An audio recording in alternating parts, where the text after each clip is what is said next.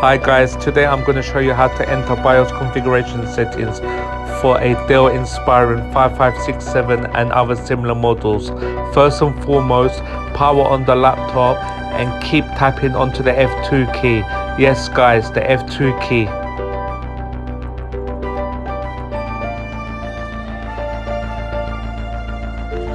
You have now entered BIOS. Now you can change system settings if you want to.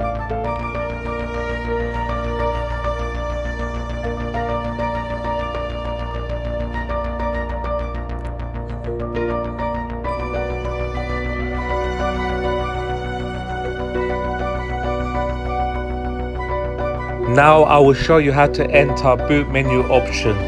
So power on the laptop again, and this time keep tapping the F12 key. Yes guys, the F12 key as shown here. As you can see, you have now entered boot menu option. This is useful to know if you want to boot from USB or from DVD, etc.